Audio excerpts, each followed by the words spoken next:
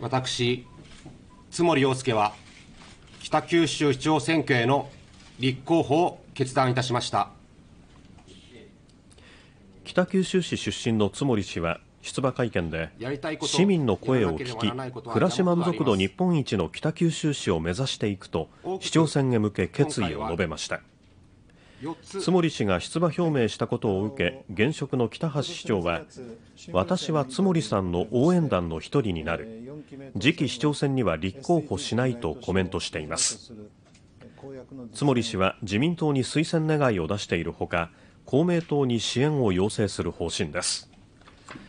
北九州市長選をめぐっては、元厚生労働省の官僚武内和久氏がすでに出馬を表明しているほか、北九州青年会議所の理事、清水宏晃氏も出馬の意向を示しています。北九州市長選は来年2月5日に投票と開票が行われます。